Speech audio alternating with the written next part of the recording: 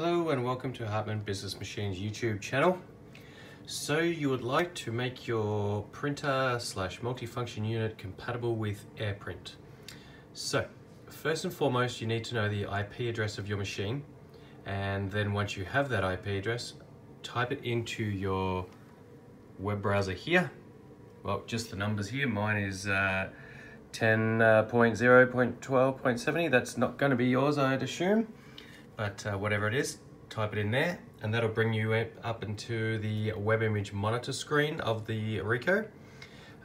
You'll notice in the top right hand corner, you'll need to log in, and by default, it will be admin as the username and no password. So what we'll do is log in.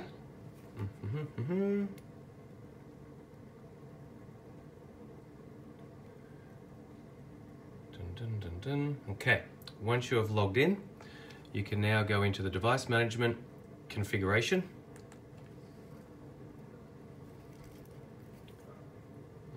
And once that is loaded, you'll see first and foremost under security, you'll see device certificate. So we want to open that.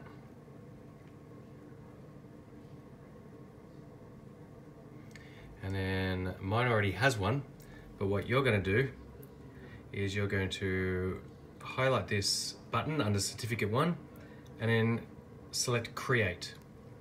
Once that screen opens, there will be some information just self-populated. That's fine, everything will be okay. By default, it will say that it's valid for 1 year. You can change that and add it to 5 years if you like, and then press OK. And then the machine will process that for a little bit, so you won't be able to access it online.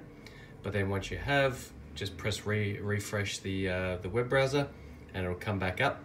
You'll have to, more than likely, you have to log in again. Once that's done, then you can come back into the configuration. And what you want to do, once you see the AirPrint here, you just log into there, or press that link,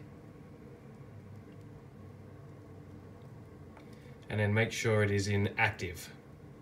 Okay, and then that should be all.